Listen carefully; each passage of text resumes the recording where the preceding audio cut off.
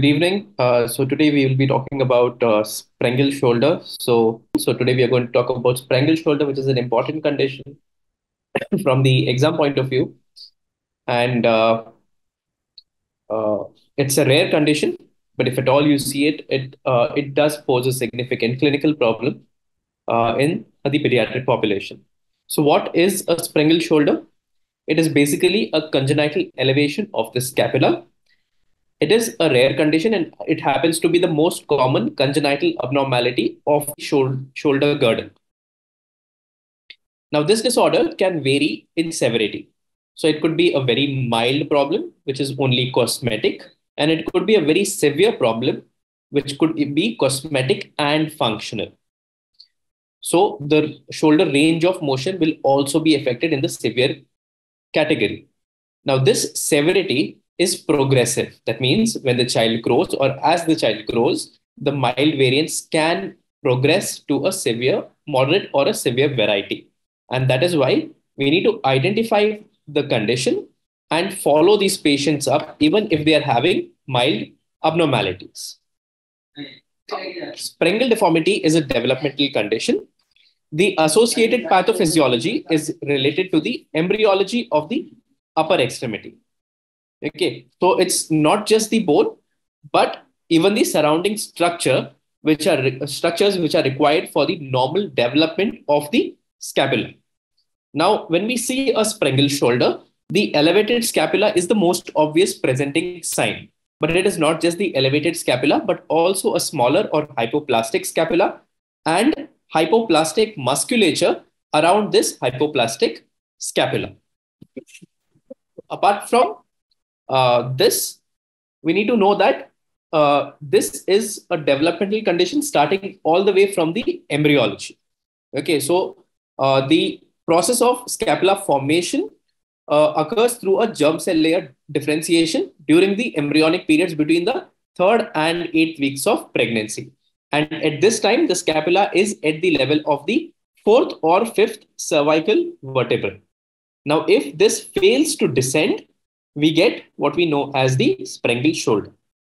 So, in a normal individual or in a normal embryological development, the scapula migrates downwards during its development. And by 6 weeks, we see that the scapula has reached to its lower position, which is at the level of the 7th thoracic vertebra. So that's a tip of the lower end of the scapula, which is at the 7th thoracic vertebra. So that's from the embryological point of view. But as a child grows, the scapula ossifies, and this ossification happens through intramembranous ossification. Okay. Now, when we talked about the bone as such, but when we have a Sprengel deformity, it's not just the hypoplastic and elevated bone, but also the musculature around the scapula, which is hypoplastic. That is because for the musculature to develop, we require a scaffolding. It requires a framework on which the musculature can attach. Now, when the framework, that is a scapula, itself is hypoplastic, even the musculature around it will be hypoplastic. This is, if we have to take another example from the pediatric ortho, it would be something like the development of the femoral head and the acetabulum. Now, in a DDH, if the femoral head is within the acetabulum, both of them grow because they correspond to each other. But if the pediatric hip is dislocated, then neither the acetabular cup, neither the femoral head, both of them will not develop. Okay, similarly, here it is not just the scapula, but also the surrounding musculature which will not develop. Okay, now the scapula fails to descend to its normal position in a Sprengel shoulder, which leaves the hypoplastic scapula elevated and malrotated. So when we see these conditions, they will often be present along with other deformities such as Klippel-Feil deformities, Poland anomaly, the Mobius syndrome. So these are all also seen together because these are all conditions which arise from embryonic developmental problems. Okay. Now, if we talk about the etiology, most of these cases are sporadic. The etiology remains unknown, but there are two theories The first one is a vascular theory, where we talk about the subclavian vasculature being abnormal, which during the embryonic development, which leads to this problem. And the second one would be a genetic condition where uh, it is postulated to be an autosomal dominant condition. But again, this is not yet proven beyond contesting. Okay. So as of now, the cases are sporadic and the etiology remains unknown, but the two forerunning theories are that of subclavian vasculature problems, and the second one is genetic. Now, if we have a clinical evaluation of these children, it has two problems. The first one is cosmetic, the second one is functional. So the cosmetic problem is caused by the elevated and malrotated scapula. So what do we mean by elevated? By elevated, we mean that the inferior pole of the scapula is at a higher level, and the inferior border is also rotated medially such that it is closer to the midline. So now, if the inferior border of the scapula is towards the midline, then the glenoid cavity is going to be facing downwards. And if the glenoid cavity or the glenohumeral joint is facing downwards, this leads to a problem with the abduction of the shoulder. Okay, so this will lead to decreased range of motion of abduction of the shoulder.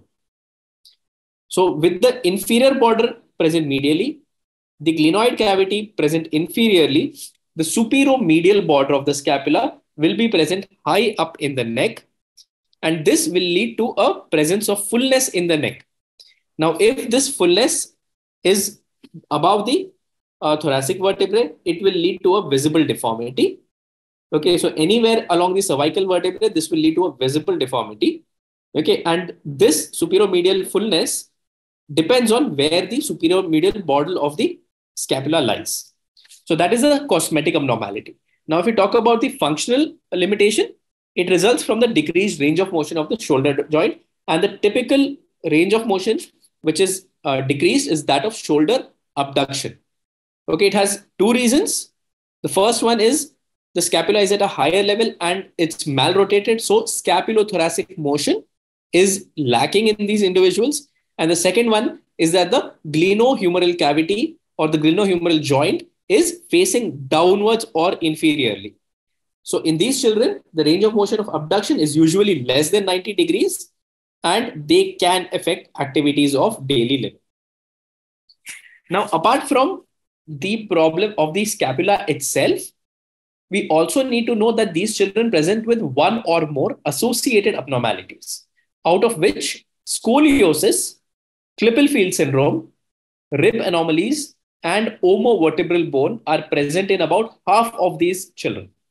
So these are the things you need to look for in almost all children with a Sprengel shoulder: scoliosis, Klippel-Feil syndrome, rib anomalies, and omovertebral bone or omovertebral junctional abnormalities.